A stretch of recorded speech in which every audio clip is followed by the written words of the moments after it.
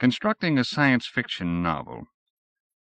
Sylvia Burak asked me for an essay for The Writer, and I did the following piece. A large chunk of it tells of the considerations which went into the composition of my novel Eye of the Cat.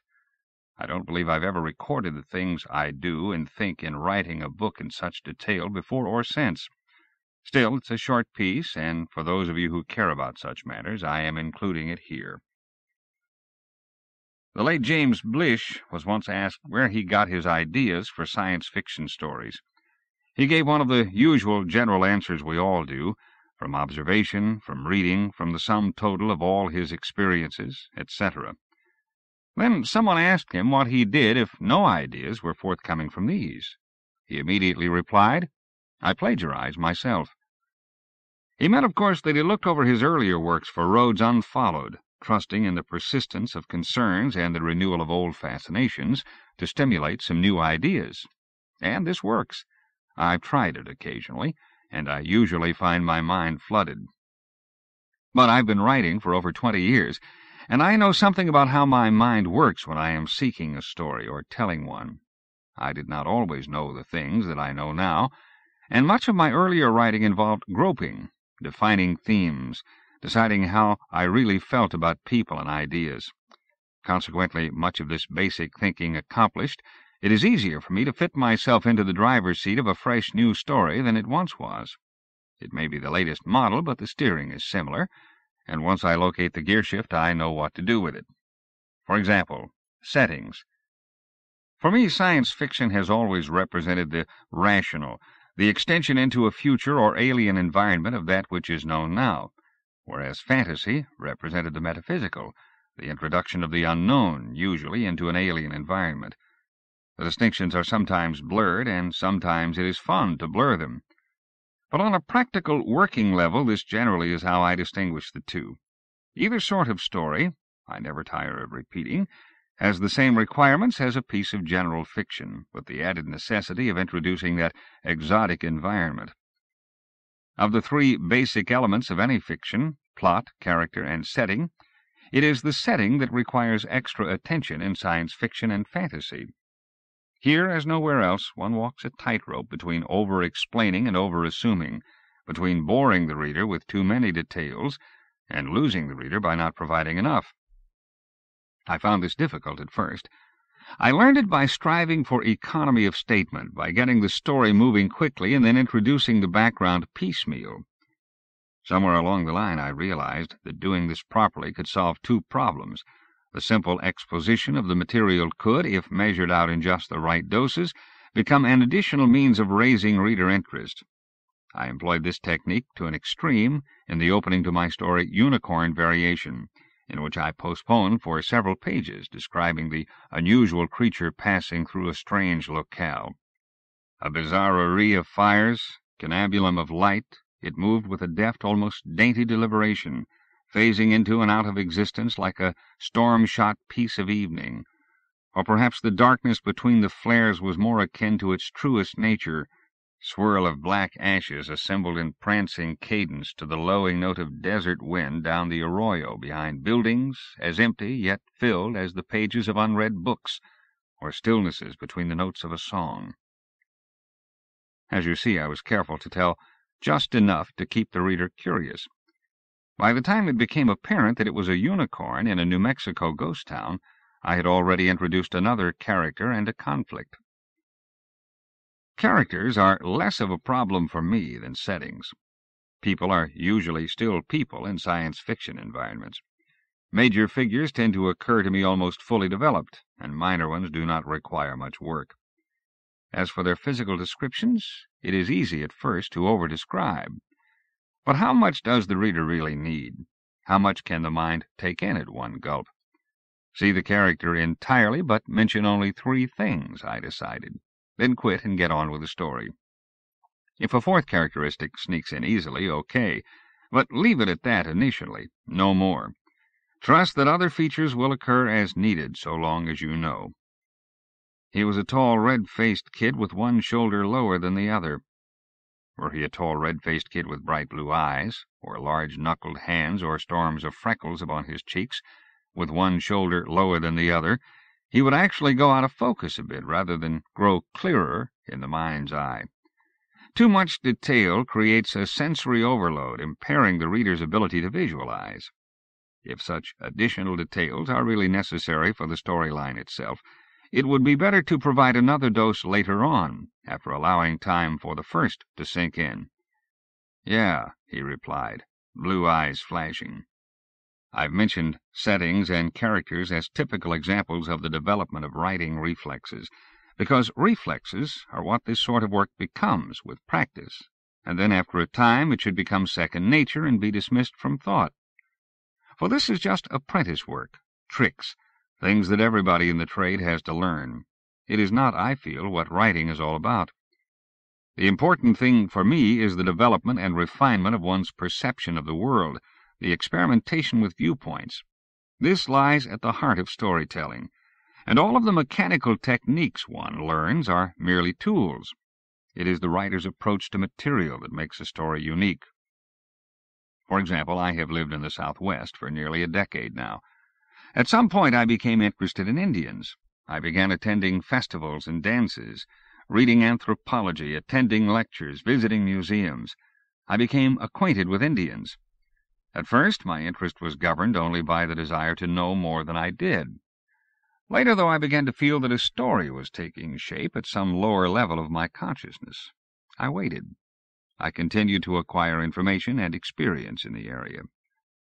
One day my focus narrowed to the Navajo. Later, I realized that if I could determine why my interest had suddenly taken this direction, I would have a story. This came about when I discovered the fact that the Navajo had developed their own words, several hundred of them, for naming the various parts of the internal combustion engine. It was not the same with other Indian tribes I knew of. When introduced to cars, other tribes had simply taken to using the Anglo words for carburetors, pistons, spark plugs, etc. But the Navajo had actually come up with new Navajo words for these items, a sign, as I saw it, of their independence and their adaptability. I looked further. The Hopis and the Pueblo Indians, neighbors to the Navajo, had rain dances in their rituals. The Navajo made no great effort to control the weather in this fashion. Instead, they adapted to rain or drought. Adaptability. That was it. It became the theme of my novel. Suppose, I asked myself, I were to take a contemporary Navajo, and by means of the time dilation effects of space travel coupled with life extension treatments, I saw to it that he was still alive and in fairly good shape, say, 170 years from now. There would of necessity be gaps in his history during the time he was away, a period in which a lot of changes would have occurred here on Earth. That was how the idea for Eye of Cat came to me. But an idea is not a science fiction novel. How do you turn it into one? I asked myself why he would have been away so frequently. Suppose he'd been a really fine tracker and hunter, I wondered. Then he could have been a logical choice as a collector of alien life specimens. That rang true, so I took it from there. A problem involving a nasty alien being could serve as a reason for bringing my Navajo character out of retirement and provide the basis for a conflict. I also wanted something representing his past and the Navajo traditions, something more than just his wilderness abilities, some things he had turned his back on. Navajo legend provided me with the Chindi, an evil spirit I could set to bedeviling him. It occurred to me then that this evil spirit could be made to correspond with some unusual creature he himself had brought to Earth a long time ago. That was the rough idea. Though not a complete plot summary, this will show how the story took form, beginning with a simple observation and leading to the creation of a character and a situation. This small segment of the story would come under the heading of inspiration. Most of the rest involved the application of reasoning to what the imagination had so far provided. This required some tricky considerations. I firmly believe that I could write the same story, effectively, in dozens of different ways, as a comedy, as a tragedy, as something in between, from a minor character's point of view, in the first person, in the third, in a different tense, etc. But I also believe that for a particular piece of fiction there is one way to proceed that is better than any of the others. I feel that the material should dictate the form. Making it do this properly is for me the most difficult and rewarding part of the storytelling act. It goes beyond all of the reflex tricks into the area of aesthetics. So I had to determine what approach would best produce the tone that I wished to achieve. This, of course, required clarifying my own feelings.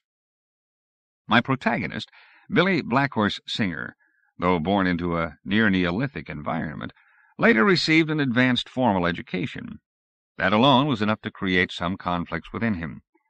One may reject one's past or try to accommodate to it. Bill rejected quite a bit. He was a very capable man, but he was overwhelmed. I decided to give him an opportunity to come to terms with everything in his life. I saw that this was going to be a novel of character. Showing a character as complex as Billy's would require some doing. His early life was involved with the myths, legends, shamanism of his people, and since this background was still a strong element in his character, I tried to show this by interspersing in the narrative my paraphrases of different sections of the Navajo creation myth and other appropriate legendary material. I decided to do some of this as poetry, some original, some only loosely based on traditional materials. This, I hoped, would give the book some flavor as well as help to shape my character. The problem of injecting the futuristic background material was heightened because I was already burdening the narrative with the intermittent doses of Indian material. I needed to find a way to encapsulate and abbreviate, so I stole a trick from Dos Passos's USA trilogy. I introduced disc sections, analogous to his newsreel and camera eye sequences. A few pages here and there made up of headlines, news reports, snatches of popular songs, to give the flavor of the times. This device served to get in a lot of background without slowing the pace, and its odd format was almost certain to be sufficiently interesting visually to arouse the reader's curiosity. The evolving plot required the introduction of a half-dozen secondary characters, and not just minor ones whom I might bring in as completely stock figures. Pausing to do full-scale portraits of each, by means of long flashbacks, say, could be fatal to the narrative, however, as they were scheduled to appear just as the story was picking up in pace. So I took a chance and broke a major writing rule. Almost every book you read about writing will say, show, don't tell.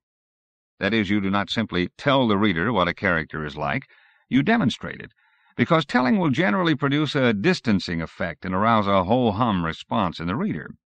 There is little reader identification, little empathy created in merely telling about people.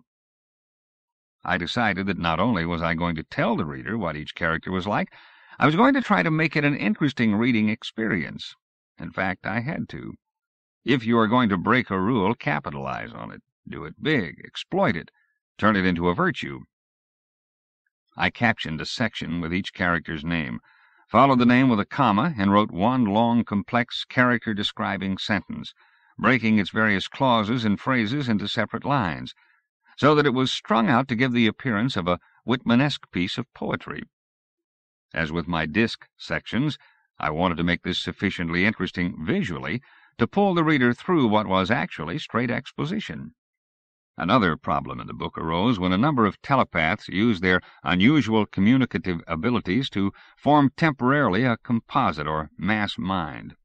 There were points at which I had to show this mind in operation.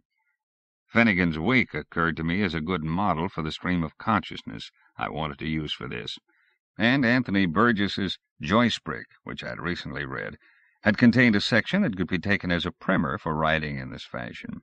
I followed.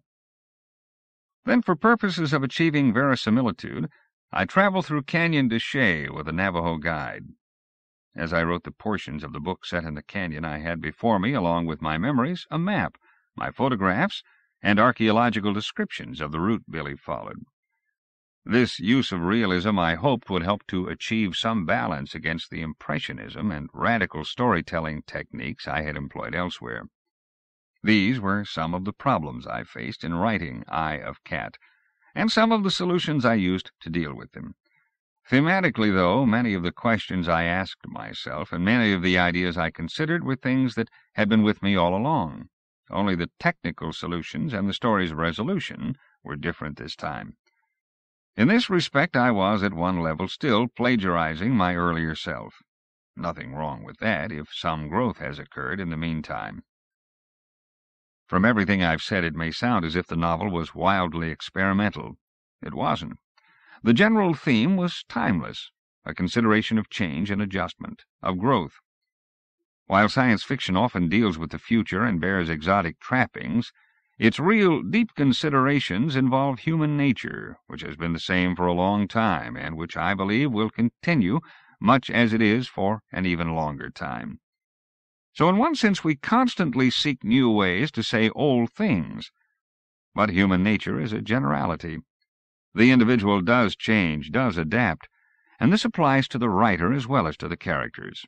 And it is in these changes, in self-consciousness, perception, sensibility, that I feel the strongest, most valid stories have their source, whatever the devices most suitable for their telling.